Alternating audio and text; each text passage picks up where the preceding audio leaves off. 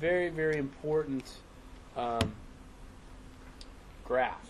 Really important graph. And it's the secret to beam problems, at least right now. It's the secret to beam problems. What is the y-axis? What's the label or the value that we plot on the y-axis of this graph? Who remembers? Yep, phi mn. It's the nominal moment, right? And what goes on our x-axis? Unbraced length, L sub b. Okay? And there's 3 points. Remember what they are on the x-axis? These might not be in your notes. You might have to actually remember something from the previous class. Oh my gosh. Oh, score. L sub p. L sub r. And then we have some labels on the y-axis. What are they? Oh, m sub p and m sub r. Oh my gosh, that's awful. There we go. I'm so bright, it just overpowers the screen. I'm just so bright. Anyway, so m sub p, m sub r, l sub b, l sub r, and then we remember, I could ask you what it looks like, but that might take a while. It's flat until we hit L sub p, and then it's linear until we hit L sub r, and then what? It's nonlinear, right? It's nonlinear after that. And we call this the what? The snail chart, right? And we were so lucky. We only had one snail chart as an undergraduates. And we are now going to end up with 4 total snail charts. We will get there together. And that's something you need to always kind of understand. I think it helps if you understand where we're going, where we're headed, what's happening, where things like that. So that's, there you go. That's where we're headed. We're going to add more snail charts. But for rolled sections, you're so lucky you get to only use one. So let's talk about the definition of, boy, I just left out a key thing. We have 3 failure zones, or modes, that happen. They happen in different zones. We call them like zone 1, zone 2, and zone 3. Okay, and those are my numbers. Those aren't universal numbers. So if you go to someone and say, oh, I'm in zone 1, they don't have no idea what you're talking about. If you say something like, my L sub b is less than L sub p, then they'll know exactly what you're talking about. Okay, but for make it easy to label and understand, we have zone 1, 2, and 3. What's the failure mode in zone 1? Plastic hinge formation. Failure mode in zone 2.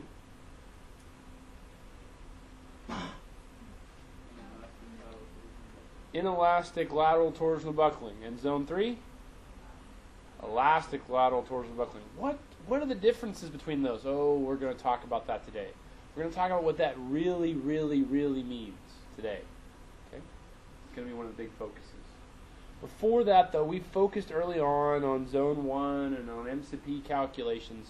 And we're just going to say amongst ourselves, what are some definitions? What's the definition of my? What does it mean? The yielding moment. The moment it requires for the cross-section to yield. Right? M sub p. It's the moment when the plastic hinge forms. It's exactly right. What's Z?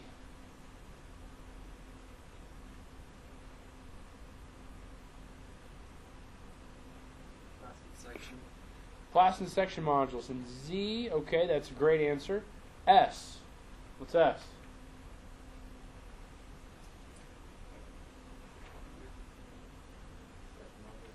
The elastic section modulus, or just the section modulus.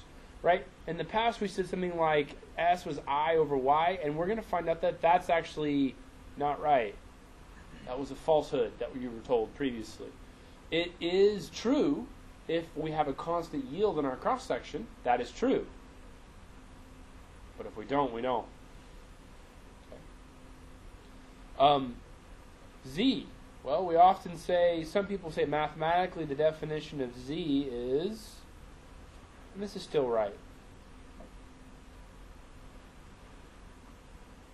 M sub P is Z times Fy, right? However, if our Fy is not constant,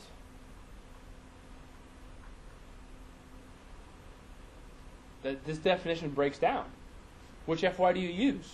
The highest, the lowest, the one of the section that's yielding or failing or whatever? Starts to break down. So even this definition starts to break down once we talk about materials that have different yield strengths. Okay? Different yield strengths. So when we talk about the definitions, we realize that these are pure. My is pure. The moment required to cause yielding. That's pure. That's always true.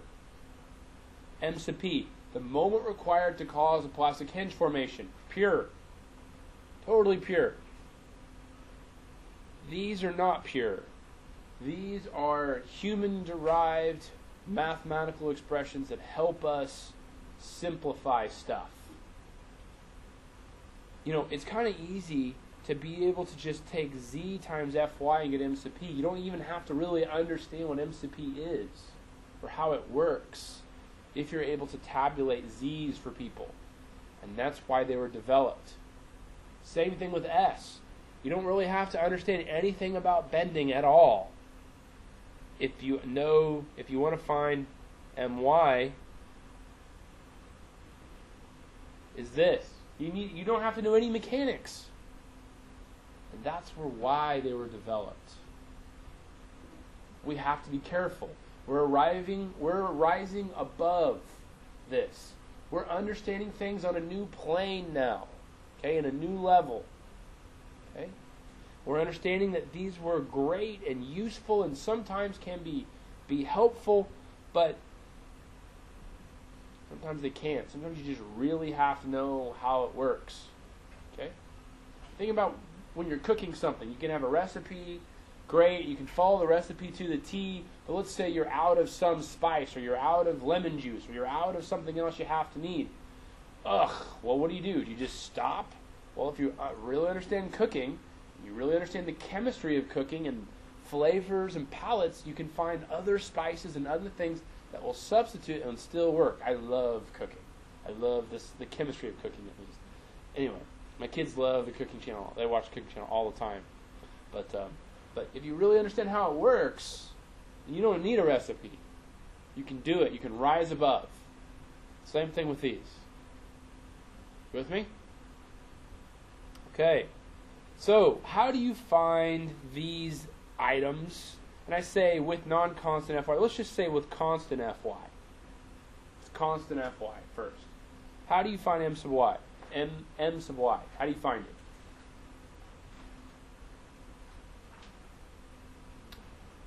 Well, you're going to look at your cross-section, and you're going to assume that it's going to happen at an extreme fiber, right? Because we know that no matter what your cross-section looks like, that the strain diagram is going to look something like that, right?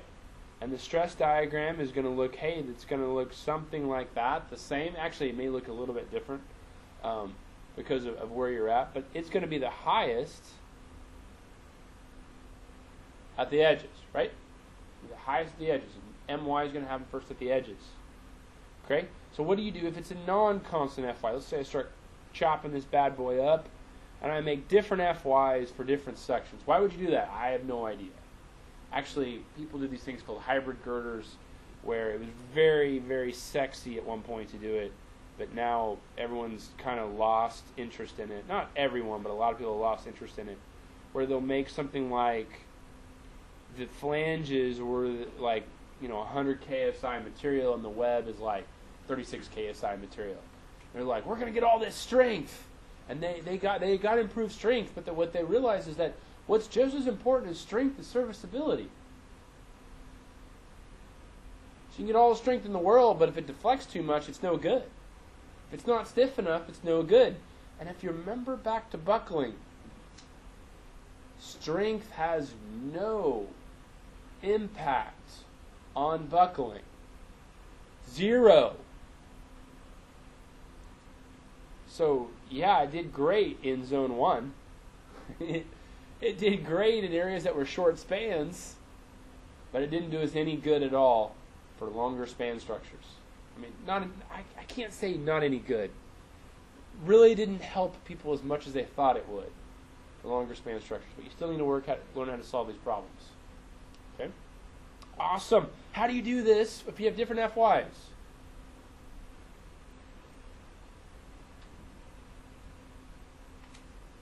Give up. Yep. Skip that one on the test. Boy, I wish I could do that in real life. You know, I don't want to have this conversation. This is a hard one. I'll just skip it. It doesn't work that way. What do you do? Well, the strain diagram. Think back to first principles. Is the strain diagram going to look any different? No. Won't look any different. Is the stress diagram going to look any different? No. It's not. Are the limits? Well, I say no. It could. Yes, it could. It definitely could. One classic way to work a problem like this is to assume the stress diagram is the same. And then check it. Say everywhere there is a interface, say, hey, what are the stresses here? What are the stresses here? What are the stresses here? And did I break anything? Did I break any rules? And if I did, then I might have to change the stress diagram. I might have to adjust and go backwards till I find the stress diagram that causes what? The very first amount of yielding on the cross-section. Okay, so I've tried to say that a couple different ways.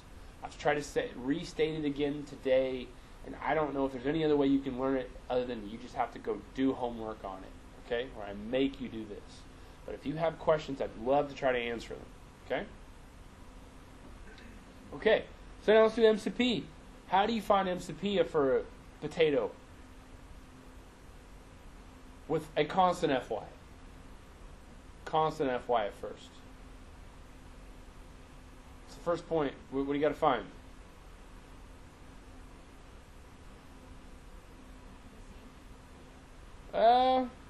I wouldn't recommend looking for Z. I mean, I guess you could say that. I'd recommend looking for phi MCP. How can you find phi MCP? What do? There's very clear steps. Undergrad stuff.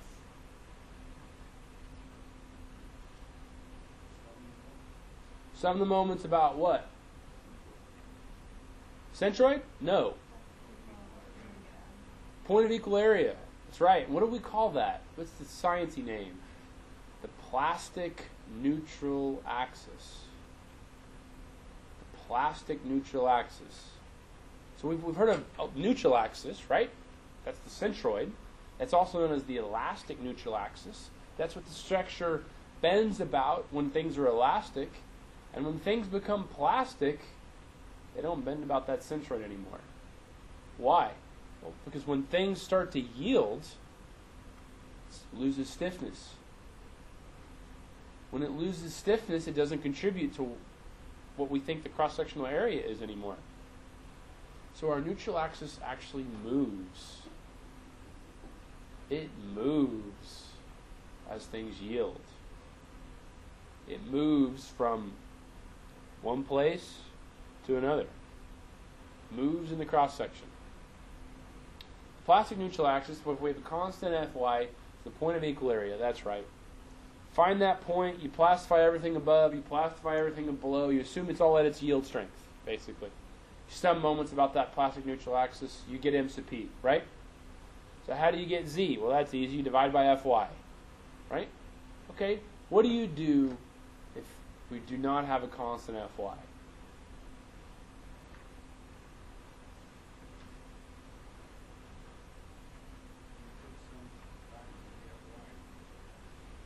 Well, the sum of the moments is the same. Those steps the same. There's one step that's different. A step in finding the plastic neutral axis. And how is it different? The sum of the area times your Fy where it's 0. That's right. You have to look at the sum of the area times the Fy, or make sure that we balance the forces in the area above and below. It's about balancing forces, not about balancing area. Now that area calculation, we could have gone back, and when I taught it to you for the first time, I could have included the Fy's, but it's kind of silly because they all cancel out. So why not just think about area? It's easier for people. Okay? But we can't do that anymore. When we think about things with not constant Fy, we have to take the area times Fy equal to the area times Fy, and we can say 1, this is summation of area, and we want to find where these 2 points are equal. And where these 2 points are equal, that is our plastic neutral axis. That's our plastic neutral axis. And that is where bending occurs about right before it plastifies, right before plastic hinge forms. That's the definition of the plastic neutral axis, and it actually moves. For non-symmetric, I mean, it's kind of silly. For a I shape, actually the plastic neutral axis, well, depending on where the Fy's are, but let's just say the plastic neutral axis and the elastic neutral axis are often in the same location. For a T, they're not. They're not at all in the same location. So it'll actually move. You'll have something like the elastic, and then you'll have the plastic, and as you load it, your neutral axis will move with loading. Above yield, it'll move. Now, thank goodness that we don't have to solve for this very often. Thank goodness we don't have to derive exactly what the deflected shape is going to be of one of these plastic hinges up until the plastic hinge. Thank goodness that oftentimes we just assume that it goes up. If we look at an M versus theta type plot, that it goes up and it goes over. Because if not, you actually have to, if you want to find that, you actually have to move the plastic neutral axis through the cross section, solve for the moments, back solve for the rotations, and I find that's the best way to solve the problem. I think I might ask you to do that. So you might think about that and be like, I don't understand. Okay, you'll figure it out for the homework, right? You're asking me how to do it for your homework, right? Something like that. The point is that oftentimes we care about when yielding happens, when first yielding happens, and when plastification happens. We can find that point very easily. We can find this point very easily. It takes a whole lot of math to get everything in between. For design purposes, you often only need to know these 2 points. This class, we're going to make you find other things in between. Okay? It's good for you. It's like eating vegetables, right? Okay. Talked about that. Hey, how do you find Z for a non-equal Fy?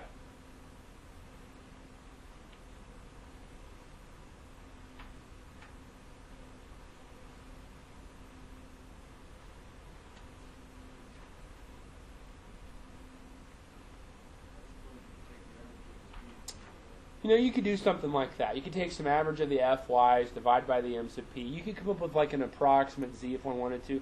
But as far as the strict equation, Z doesn't apply anymore for a non-constant Fy. How about S?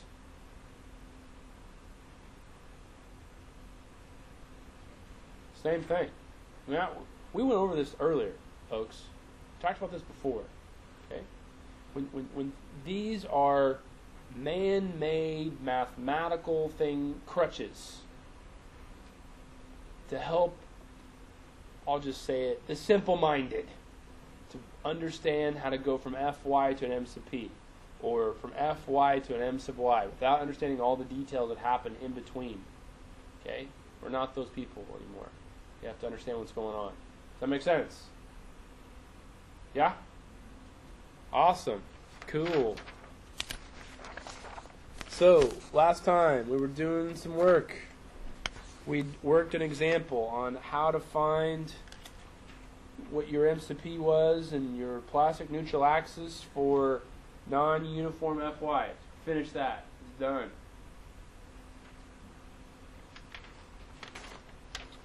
And I flip over on this back side. Let's see. Actually, we're gonna do things a little out of order or not.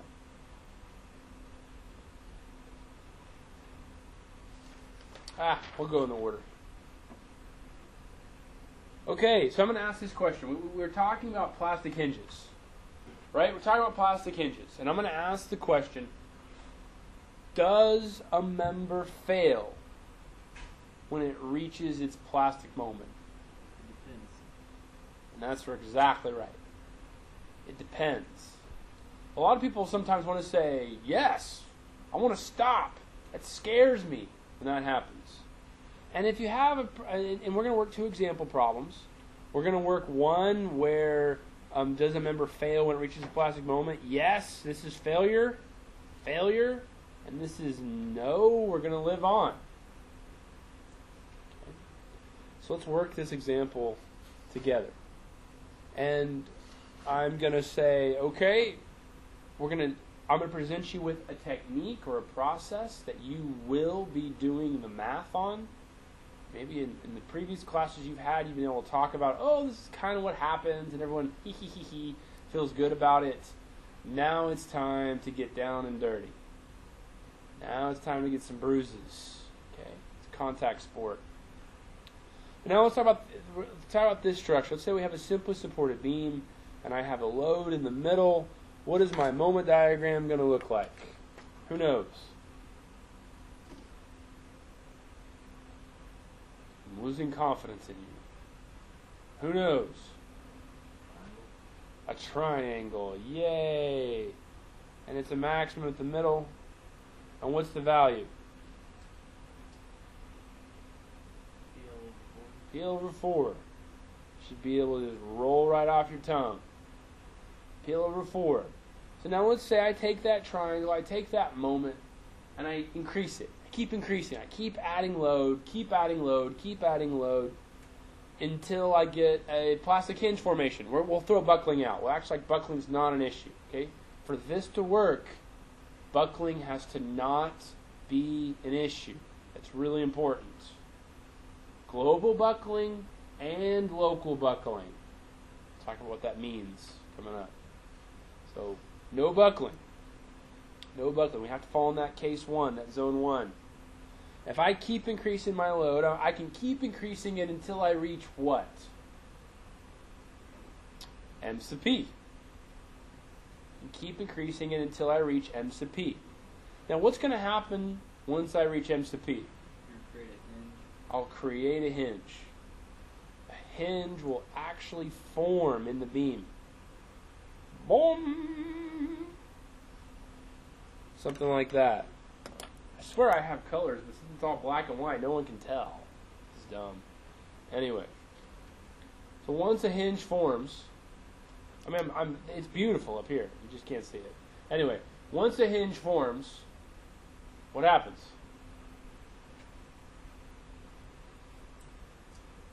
You lose your stiffness in that point, so it'll actually deflect downward. It'll actually form a mechanism.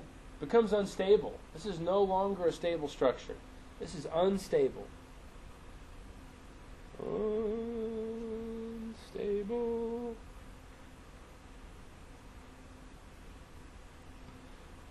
And when things are unstable, it falls and it falls. Now, I'll ask another question. Is that structure going to fail?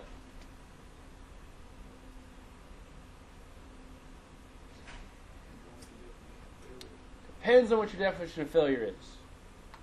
Is that structure still a beam? No. It's not a beam. Beams are flat like boards. Beams bend under their own load. This structure now becomes actually 2 tension members. That member's in tension and that member's in tension. And what you'll find in real life when you talk about real forensics at this point, it actually becomes a function of your connections. Oftentimes, the beam is plenty big. and it'll still act in tension. And now these connections at the edges are going to be loaded in way different ways than they were ever designed for. And they were designed to be loaded in shear, right? And now you're going to get a full-on tension pull on them. And when do they fail, and at what load do they fail? And that's what forensic engineers figure out. Okay? But this thing doesn't necessarily fail, but it's not a beam. It's not good. It's not something we want to have happen, because what happens is our structure may drop like a foot. Okay? And you will get sued over this. And if you go into the court and you'd say, but it didn't fail, you're good luck convincing a jury of that, all right? I mean, they're going to, the answer is it depends, and it's not a beam anymore, and that's what it was to begin, and nobody might have died, but dang it, you didn't do what you wanted it to do.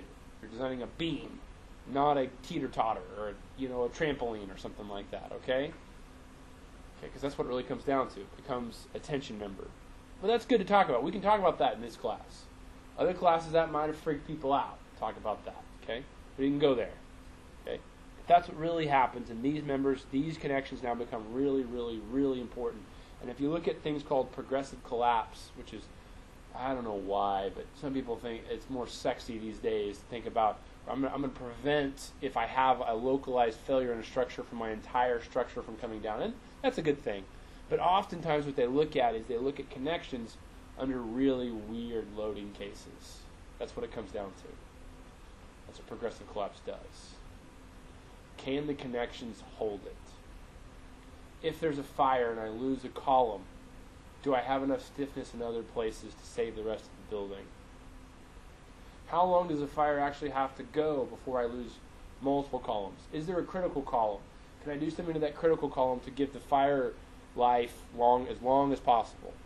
Coated in concrete, for example. Best fireproofing known to man. Okay? Okay. So now let's talk about this structure. And we're going to go through the same steps. The exact same steps. We're just going to do them, just be more of them. But if you remember in this case, we looked at our load, we found our moment diagram, we increased our moment diagram until we got a hinge. We call that an event. Okay? And once an event happens, we change our structure and we look at our structure and see if it's stiff or not. But we're leaving out a step. A very critical step that we didn't need to do here that we're going to have to do here. I'll tell you all about that next. So now I have this structure. Fixed beam. The load's offset. It's at 1L over 4 from this side, 3L over 4 from this side. Okay? So what's the moment diagram going to look like? I don't expect you to know the values. What do you think it'd look like? First of all, is it going to be negative or positive here? Negative. Is it going to be more negative here or more negative here? Left or right? Which one's higher? Right. You need to know that. Load is distributed by stiffness. This span is way stiffer than this span. This moment has to be way higher than that moment. You should know that. This is negative, and this is negative, and one is more than the other. And you should know which one that is. Okay? How about here at the point load? Do you think it's going to be a maximum? Think it's going to be a positive or negative? Which one?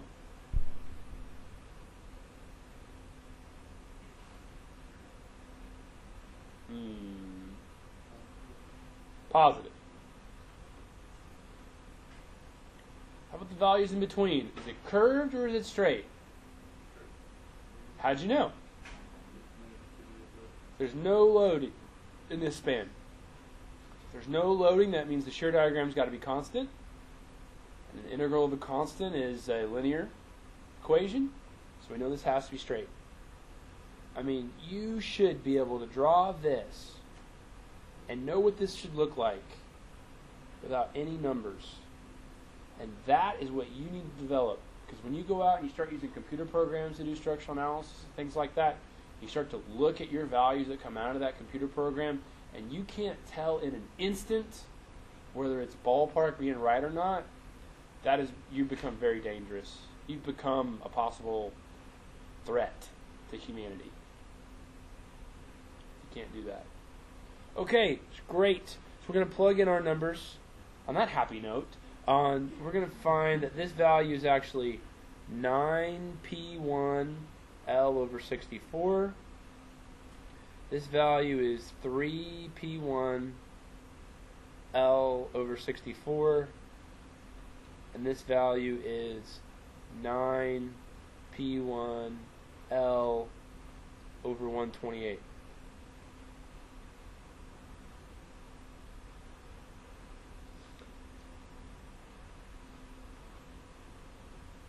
And if we drew the total static moment, if we drew this flat area in,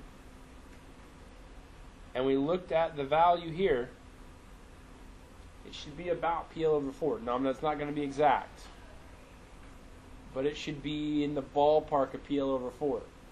It's another check that you need to just, be able to have a feel for. Okay? Great. Okay, so that's what our moment diagram is. Which one is largest? Which is the largest moment? Who can do math?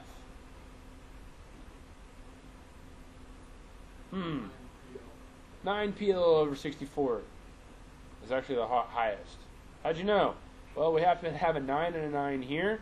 This has a smaller denominator. Smaller denominators have higher values, right? This one's the largest. So what does that mean?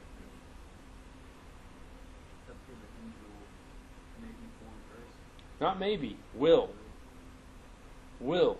If we imagine increasing all of these simultaneously, all of them, until we hit a limit, the very first one that's going to hit M sub P, if M sub P is constant here, in positive moment and negative moment, and for steel it often is.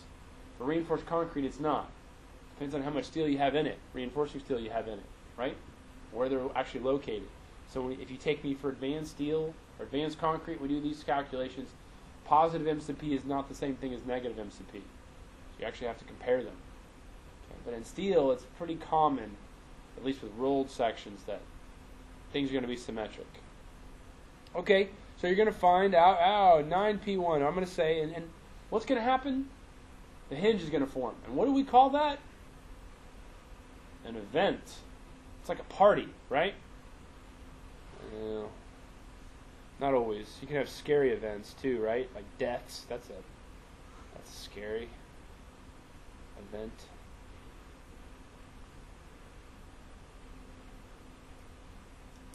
First event. First event's going to happen when 9 over 64 P1L is equal to M sub P. I'm just going to write in pencil. M sub P. 9 over 64 P1L. Now, why did I know this happened first? How did I know this is my first event? Because it's the highest moment. What if I don't have a constant positive moment and negative moment? Well, I compare every one of them, right? And I figure out which one requires the lowest amount of load. Because that's going to happen first. You agree? Okay. So now I'm going to solve. And get P1. Okay, so that's the load that's needed for event 1 to occur. Is my structure dead? No. No, it's not. How come?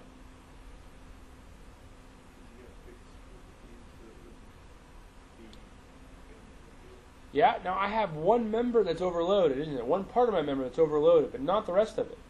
And that's called structural resiliency, right? Right? So that's a hinge. This is my new structure now. I draw the new structure. This is structure after the hinge formation. And we just said it wasn't dead. Did it change? Of course it changed. So what's the moment going to look like? Okay, we should be able to do this together. What's the moment going to look like here? Negative or positive? Negative. What's the moment going to look like here? Negative or positive? Good answer. 0. What's the moment going to look like here? Positive. There's no reason for it to flip. Positive.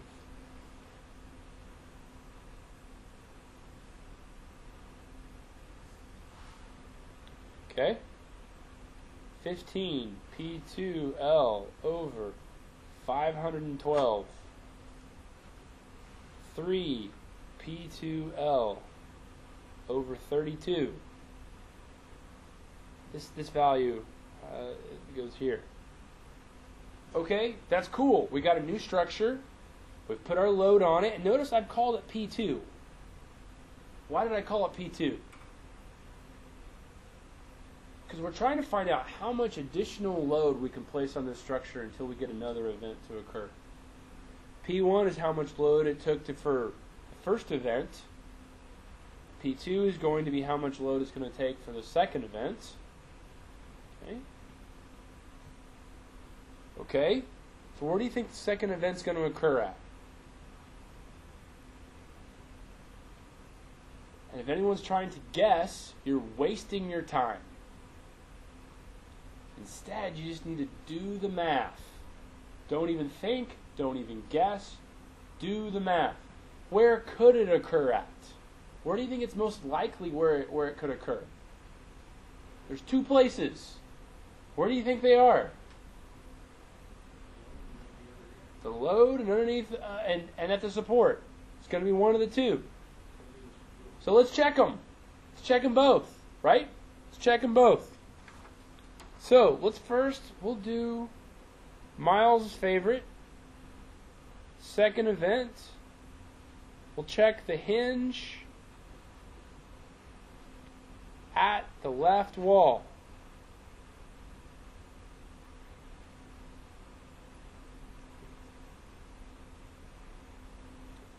So if I take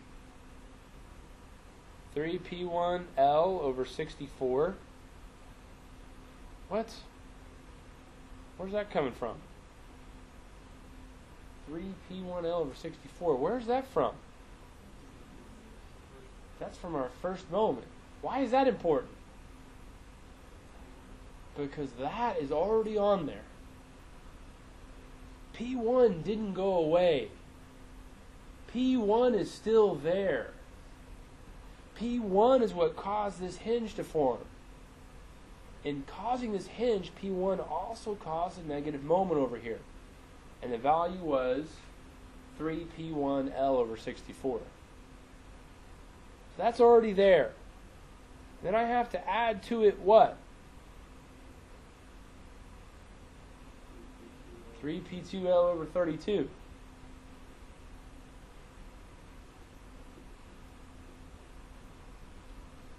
And set that equal to M sub P.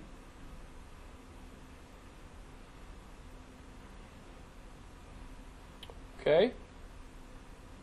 So I'll check that. So I already know what P1 is. I know what L is. I know what L is. I know what M sub P is. I'll be able to solve for P2. Am I done? No, I have to check the other one, don't I? Underneath the point load. Right? Okay.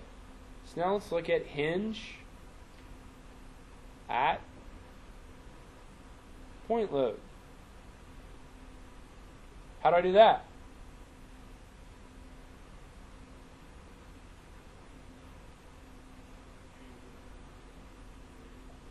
Nine P1L over 128.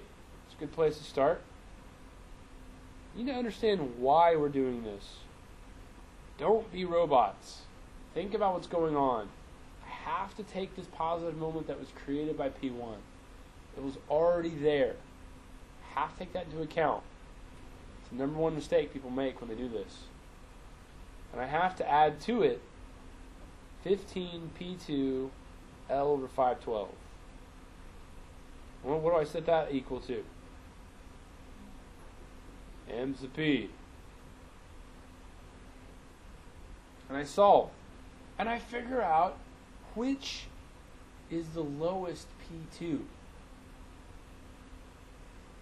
Which one's going to be the lowest P2? Okay? But I can tell you it's going to be this one. For reasonable L's, reasonable M sub P's, it's going to be that one. So what's that mean? That's where the next hinge is going to form. Are we dead? Well, let's draw a picture. Now we have a hinge here. Now we have a hinge here.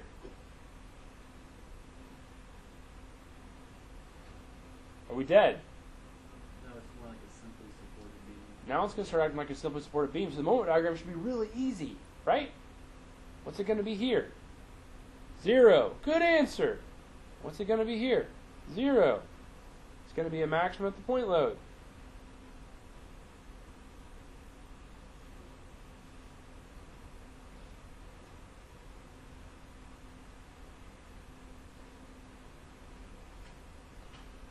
The bell of doom is coming in a second.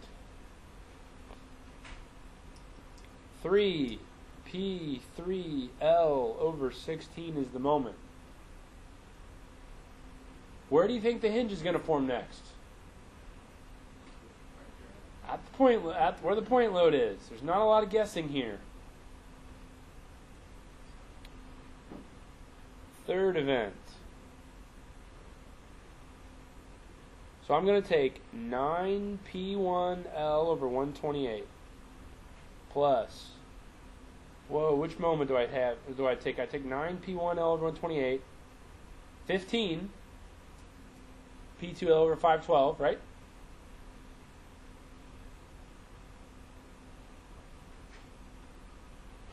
Plus 3 P3L over 16. And I'm going to set that equal to M sub P. Now, at this point, I have everything except for P3. And I solve for P3. So what load is it going to take for it to fail? What's that? That's right. The failure load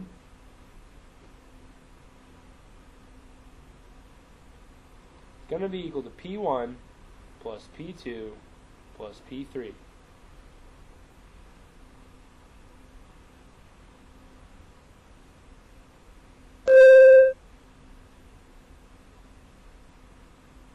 And if one wanted to, one could actually calculate the deflection caused by P1.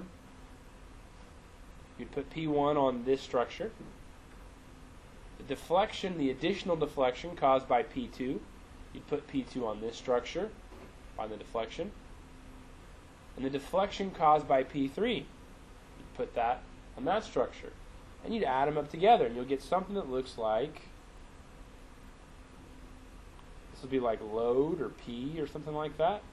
You'll have like, it'll be very stiff, and then it'll be less stiff, and then it'll be less stiff, and then it'll just go forever. Event, event, event.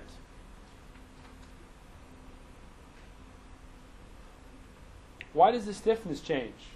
Well, how do I know the stiffness is changing? Well, the slope is changing. And slope is equal to stiffness. So it goes from high stiffness, lower stiffness, lower stiffness. What's going on?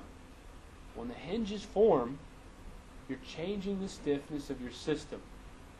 You're going from more of a fixed type structure to eventually a pin type structure. How many hinges do you need? Depends. Depends on the structure. You may need 5. You may need 6. You may need 10. You may need 1. You may need 3. You may need 2. You keep going until you find the hinges. You keep going until you find the mechanism. It gets really hard when you get like huge frames.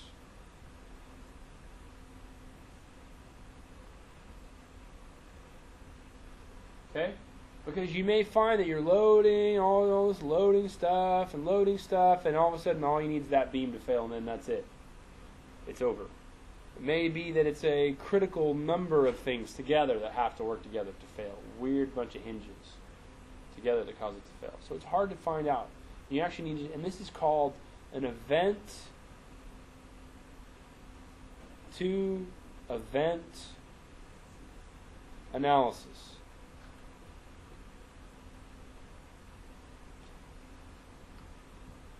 And we're going to be working problems like this. And for this to work, what has to be true?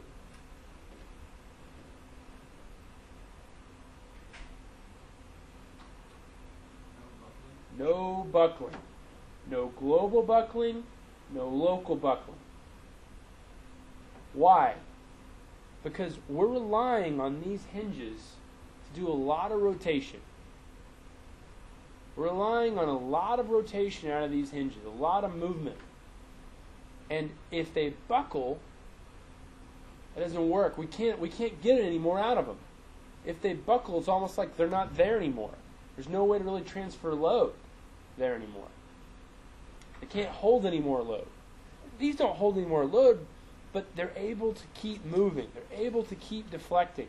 When this thing hits a hinge, it's as if the moment versus rotation goes like this. So not only does it have to be no buckling, but we have to have ductility. It's got to be able to get large rotations. And in steel, that's not a problem. Okay? Not a problem in steel. Concrete sometimes can be an issue. Steel is not usually a problem. But again, oftentimes it'll come down to your connection. How ductile is your connection? Okay. What kind of rotation? And do we know how to do that? Do we know how to see what kind of rotation that connection can go through? That was a homework problem, right? That's due on the 12th, right? Okay. That's it.